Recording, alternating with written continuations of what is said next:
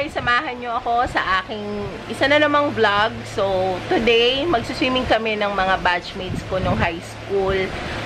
Dito lang kami magsuswimming malapit sa amin.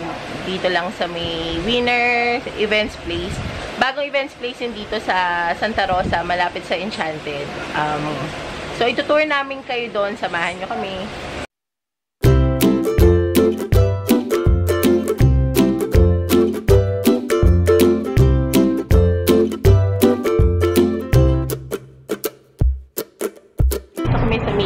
Bibili lang kami ng yellow at mga inumin.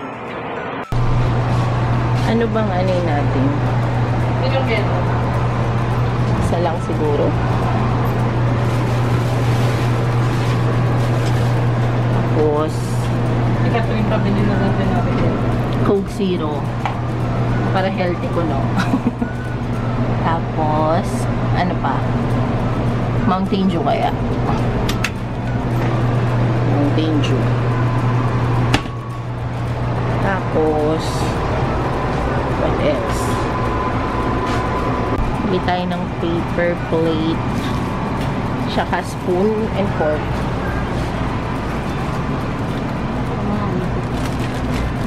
Kunti naman yung spoon and fork nila. Dito na kaya sa tabi? Parang lugi. O sige, din na lang sa may palengke sa tabi.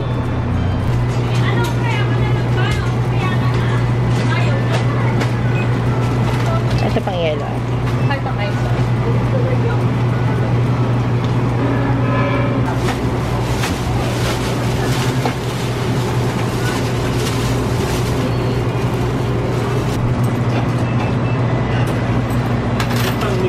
Bumili kami ng Sunmix flavored beer. Ay, lemon pala to. Ay. Oo nga, puro lemon. Ito, apple. Ilan ni apple? Gusto namin yung apple eh. Papalit natin yung iba kasi lemon pala. Mas gusto kasi namin itong apple flavor.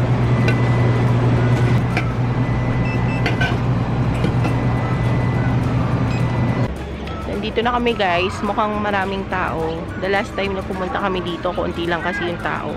Pero since weekend ngayon, parang ang daming tao. Yung rates nila and their contact number din.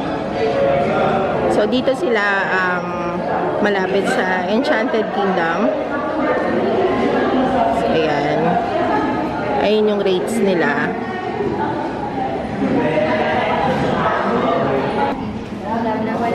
Wala na. Ma'am, jam na lang. Guys, fail kasi wala na daw available na cottage. So, kanina kasi sabi, wala pa naman daw mga naka-reserve. Tapos pagdating namin doon, dito, puno na. Okay.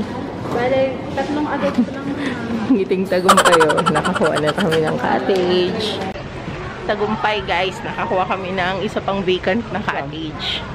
Yung dulo? Yan. Yay! Ito yung events place nila. Then they have the swimming pool. Yan. So, one big pool lang, 4 to 5 feet. And ito yung kiddie pool, 2 feet. Yan guys, tagumpay. May cottage na kami. Hi, Tita Batch! Yung cottage nila, kubo siya that can accommodate daw up to 14 persons. Yan. Tapos, meron silang table, dalawa, and yung paligid niya, mga upuan. Tapos, may electric fan. Good thing may electric fan kasi kung wala, ang init siguro. Sobrang swerte namin guys kasi may binuksan na bagong cottage. Pero kung wala, uwi. Nga kami, nga. Buti na lang talaga. Tsaka buti na unahan namin yung isang naghihintay rin ng cottage. So, swerte talaga. So, hinihintay na lang namin yung mga friends namin na dumating kasi pasunod pa lang sila. So, maya kami mag-swimming, kakain na kami. Alam nyo namang pag-swimming guys, hindi lang swimming yung dayo. Syempre, unang-una na dyan ay ang food trip. So, So, yan. Ano ba mga baon namin today? Ito. Isang damakmak na hotdog. And, syempre, ang hindi nawawala sa bawat outing. Adobo! Ten-ten-ten! Adobo. Syempre, pag may hotdog, ketchup is life, diba? Yan. So, ketchup at syempre, soft drinks, pampalamig. And, bumili rin kami ng yan. Ay na naman mag-focus ng camera ko. Bumili rin kami ng beer. So, Sunmilk flavored beer. Tsaka, itong Red Horse beer. Ayan, sa mga kaibigan namin, nananawagan kami. Nasa na kayo? Kanina pa kami nandito. Ang tao ngayon, compared nung last time na pumunta kami dito. Nung pumunta kasi kami dito dati, weekday yun, no? So, talagang solong-solo lang namin yung place. And siguro, mas nakikilala na rin siya dito sa lugar namin. So, marami nang dumadayo, ganyan. Marami nang nakakaalam. Kasi dati, nung pumunta kami, halos bagong-bago pa to no? Bagong tayo lang. So, ayun guys, maraming nagsuswimming ngayon. Pero kahit naman maraming nagsuswimming, hindi pa rin crowded sa pool kasi sobrang laki nung pool nila. Mamaya itutour ko kayo around dito sa place. Marami silang amenities dito Meron silang events place, meron din silang swimming pool, and meron din silang beach volleyball. Yan, si Andre as usual, hindi makapaghintay. Yan, kasama niya si Rose Ann at ang kanilang malaking emoji ball. Yan, may dumating na kaming isang classmate. Hi, Jeno. Hi ka naman sa vlog ko.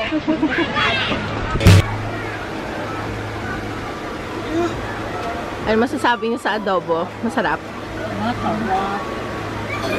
Thumbs up naman. Thumbs up daw, Dre.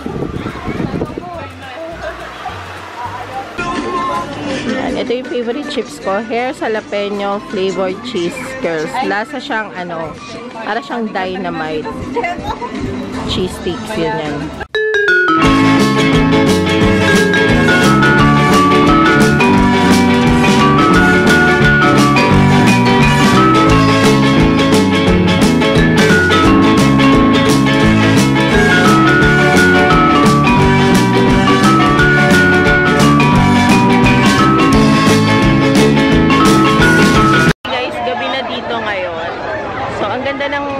Lalo paggabi kasi ang ganda nung lighting sa pool nila. Tingnan nyo.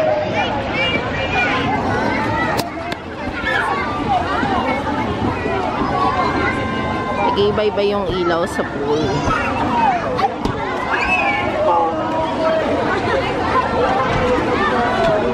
Ayan. Kahit maraming tao, hindi masyadong crowded yung pool kasi malaki yung pool nila.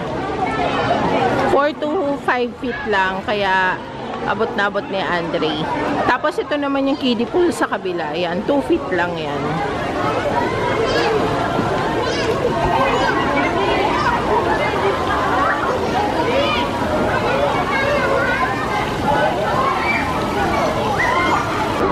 Tapos guys, ito yung events place nila. Kaso sarado siya.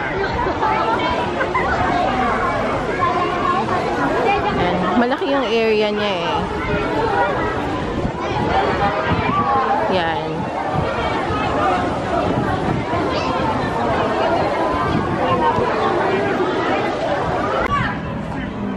Guys, ito yung beach volleyball area nila.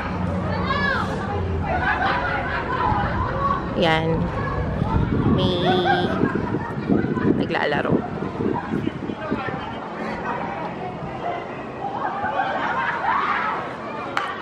Ang ganda ng place nila kasi bibihira yung may mga gantong beach volleyball court, 'di ba?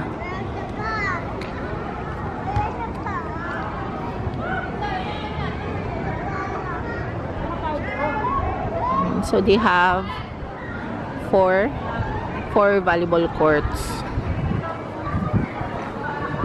So, ayan.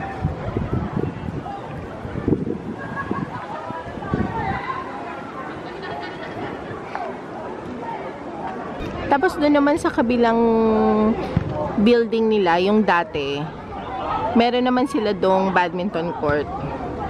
So, yun yung dating building nila. Ito, Winner Events Place. Ito naman yung bago. This is a very good place to bond with the family. Last time, naglaro rin kami dito. Kami ng mga family and friends ko. So, this is their lobby po. Tapos meron silang kitchen doon. I think magkakaroon din yata sila ng restaurant dito. Kitang-kita dito yung fireworks ng Enchanted, guys.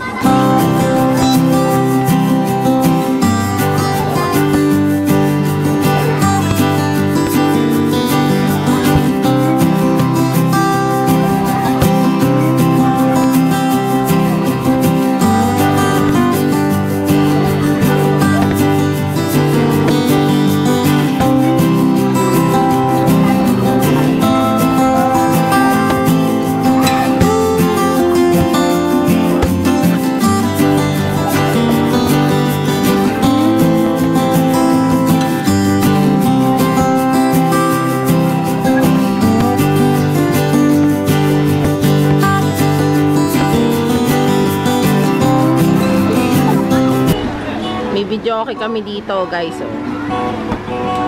kakanta daw si Jeno. Hi, Jeno.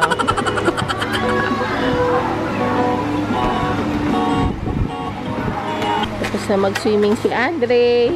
Hi, Andre. Ano masasabi mo? Nag-enjoy ka? Nagutom?